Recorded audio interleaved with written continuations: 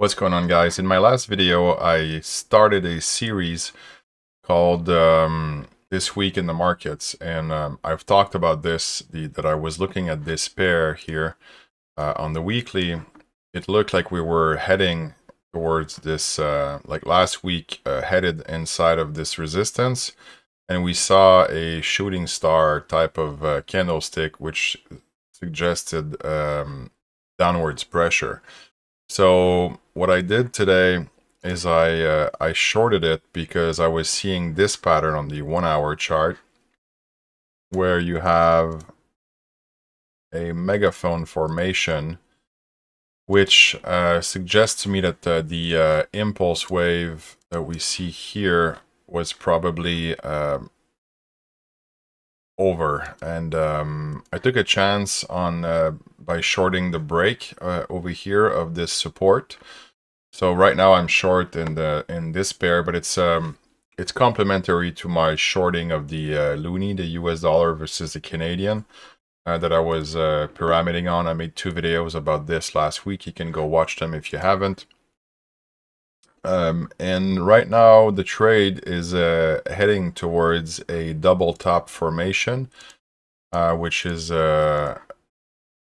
probably good for my position, because if you remember last week I shorted in this zone over here, hoping that well, I shorted here, here, and here, and then I got stopped out on one of my lots, and the other 2 lots were basically exited flat. And I tried again after this here on the break, and then on that break again, and I've kept the position open for the weekend, and now this is what it's looking like today.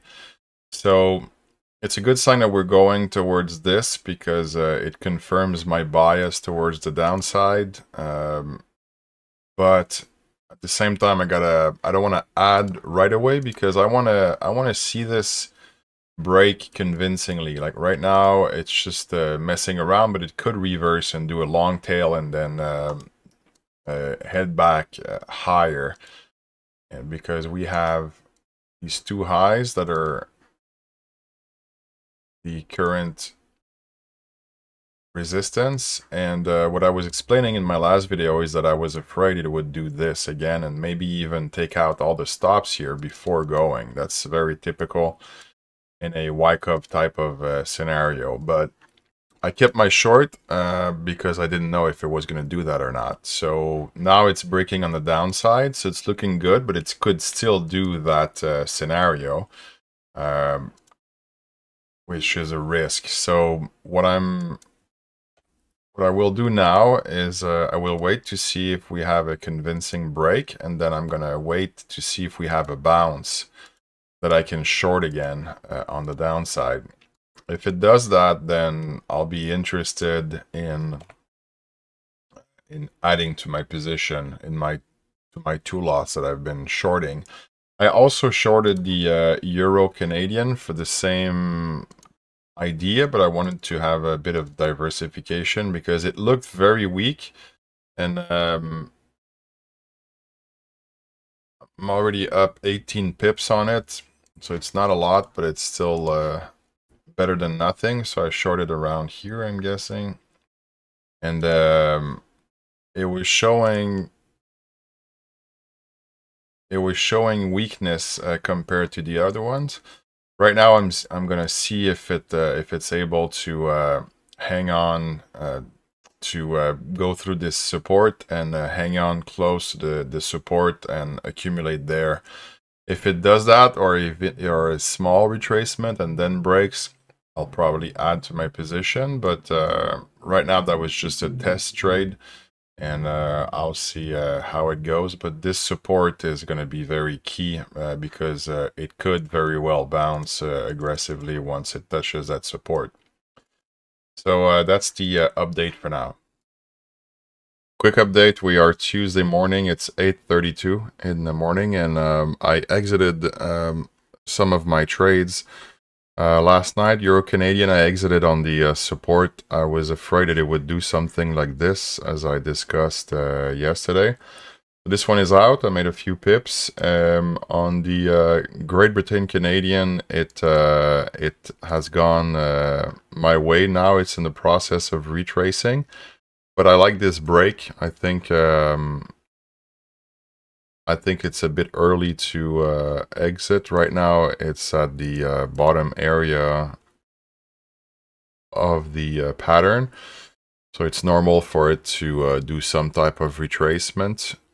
If ever price gets back in here, I will get out. But right now, well, my stop will get hit anyways because I've protected my entry at this point. But I would scrap the idea basically.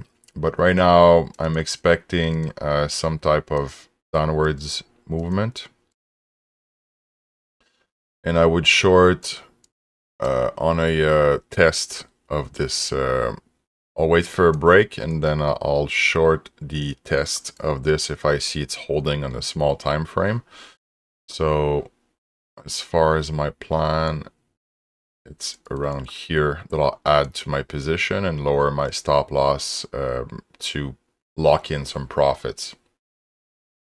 So that's for the Great Britain pound versus Canadian. The Canadian, I was afraid of this. It hasn't been able to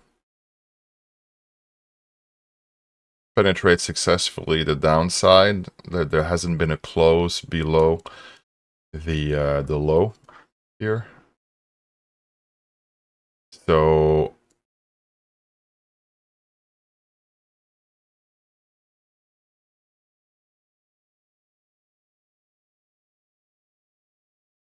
these would be around the two resistances that I see short term. What I see here is that it could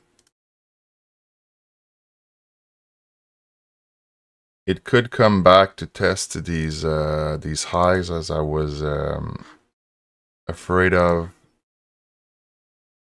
in my last videos. It could go back.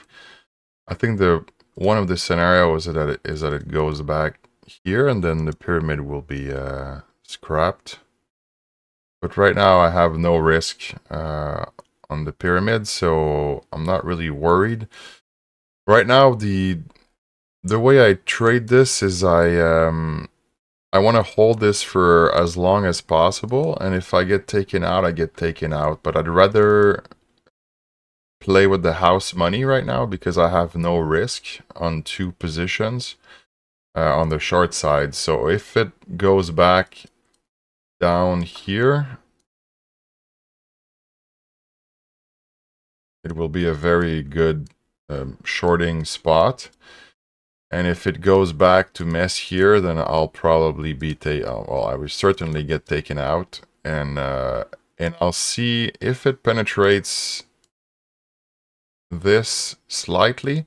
I might short that right away because usually these are really great spots to catch stops and traders with their pants down.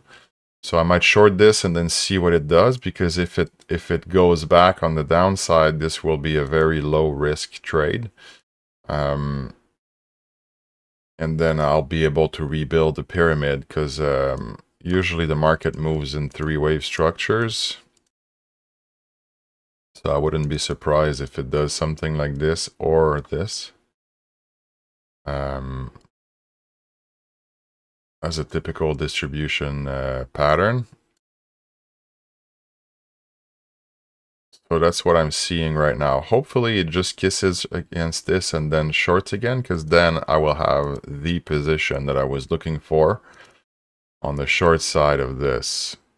But right now it is an uptrend on this time frame, but we are against this resistance. So this is the main focus. If this is able to hold, I will have a nice downtrend in this fashion, likely. You get the point, like a really aggressive one. But right now it could be that it is accumulating in order to penetrate this on the upside and then go up from there. So everything is possible. I've made an educated guess that it is a rejection, strong rejection here, and that it will continue for a few weeks. But I could be wrong, and you always have to keep that in mind. So that's my update for today. All right, little follow-up. So my day trade is almost springing into action. So right now what's happening is we tested this resistance over here. And I said earlier that I would short this if we break it convincingly, and we are almost there. And I think that once this support goes, it should be very good on the downside. So I'm hoping for that. So we'll see, and at that point I will add to my position.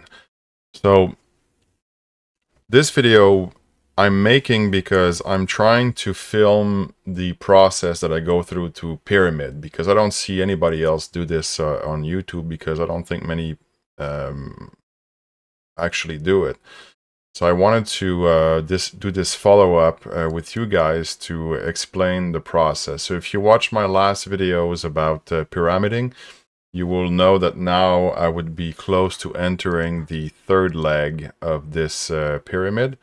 And I will try to hold it for several weeks. And out of risking very, very small percentages of my account, I will be able to make several percentage points within a week or two. And if you repeat that process over and over throughout a year, then that's how you can make a lot of money in Forex trading. All right, follow up. We are Wednesday. It's 10:25 a.m. And today there were some news on the US dollar and Canadian early morning, and it turned out that it went in my in the favor of my trade here and of my pyramid. So if you go back a few videos, I have a small series that I started to explain the process that I go through, and I shorted in this zone twice, and now I shorted again. I had positions, I wasn't even in front of the computer, and I had positions that got filled on the short side here on the break, because I figured if we have accumulation here,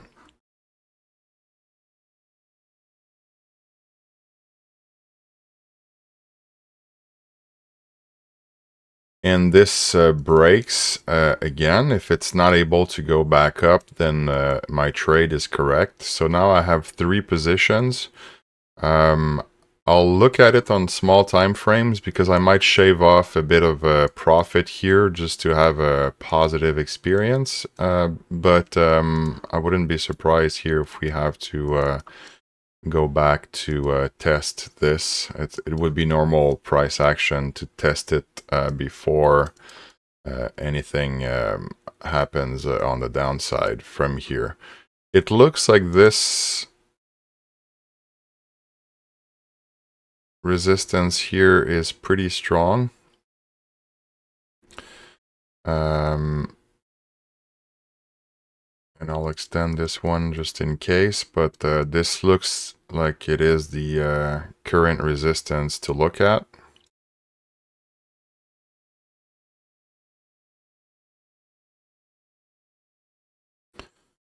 So this one got broken. So now it is a confirmation of a double top. And typical technical analysis would suggest that we would take the top of the double top and then add that to the break, which we could say is around here. And that would give us an approximate target for this trade, which coincides to this low over here. It's possible. I usually cash out before the target just to make sure I get a fill. But it all depends on the size of my orders. So that's about the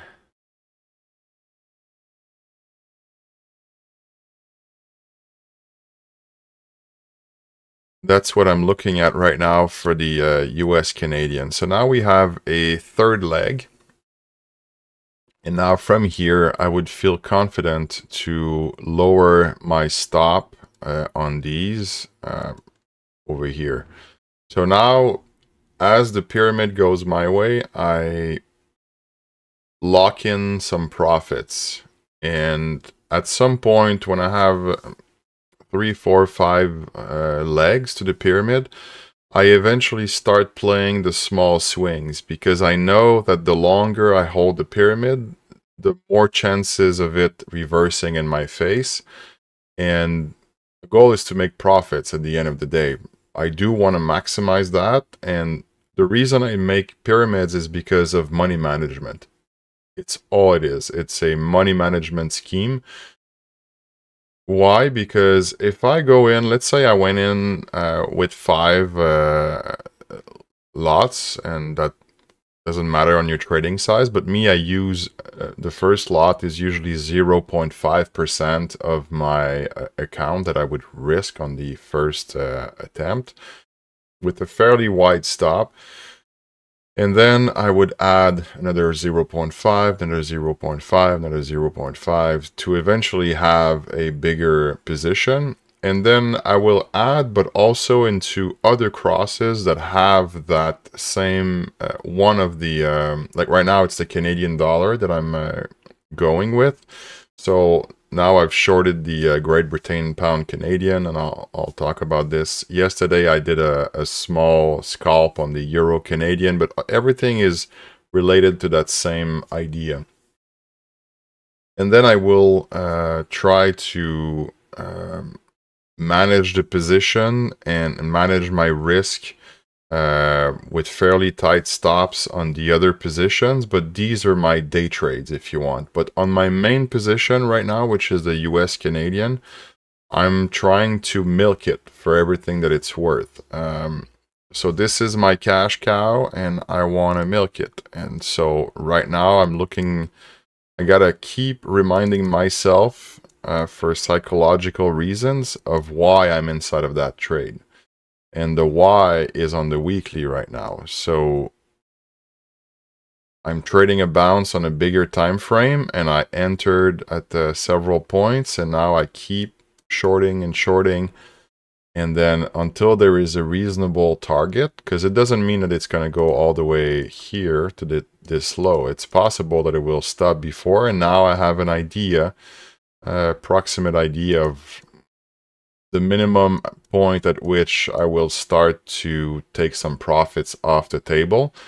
But it doesn't mean that I will exit the whole pyramid. I might exit just a portion of it, and that will make my month. Like it's how I trade, and that my style might not be adequate for you, depending on your experience and your mental setup. Like some people are very impatient, and they need, especially in the age of TikToks and instant gratification, a lot of people think that they'll make more money scalping, and that's okay. I know plenty of traders that make a lot of money scalping.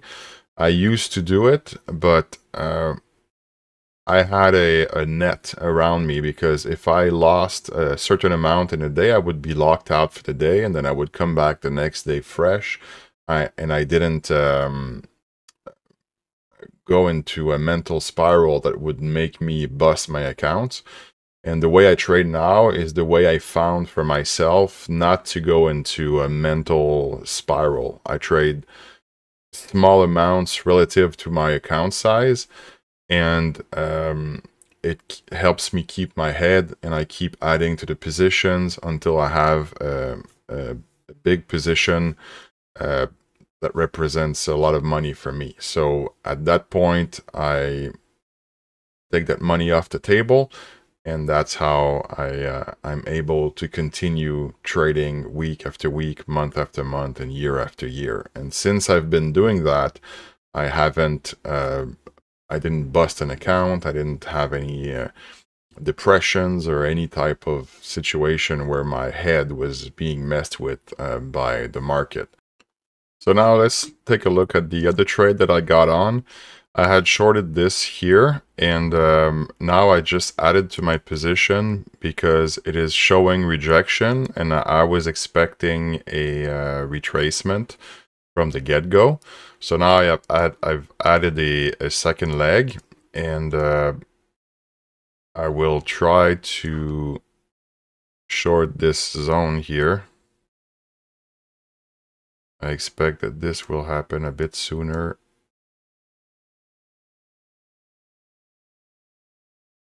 I don't know how far it will go, but a guesstimate would be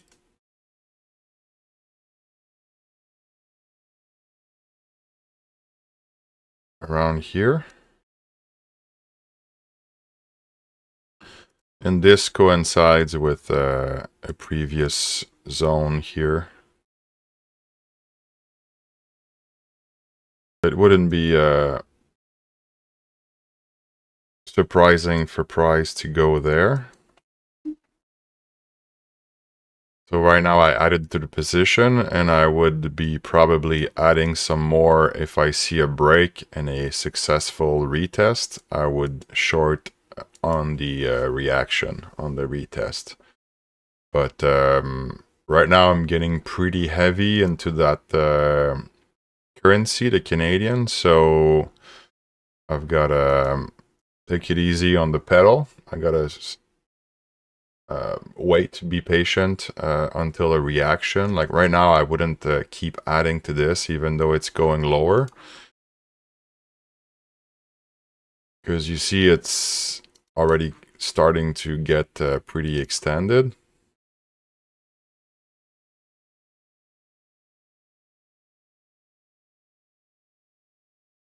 So what I would want is to add if ever I see a reaction, or if I see some type of range that develops and it can't break from that, then I would short again the other break because it would be a continuation pattern. But right now I'm happy with my position. I just gotta chill, go play chess, read some books, and just to do other things with my time and let the position work in my favor. All right, so I'm seeing two things that I really don't like at this point, and one of them is this. If you look at this, it's a downward triangle, and with a snap. And this is one of the patterns that I trade on bigger time frames, and I really don't want to see this when I don't want to be on the opposite side of that. And we're seeing a lot of rejection on a pretty big time frame, the 4-hour chart. So I decided to just exit the trade, in taking into account that very soon there's, like right now it's 1:38 p.m. and at 2 o'clock there is a federal funds rate, an FOMC statement, and then another one at 2:30, FOMC press conference.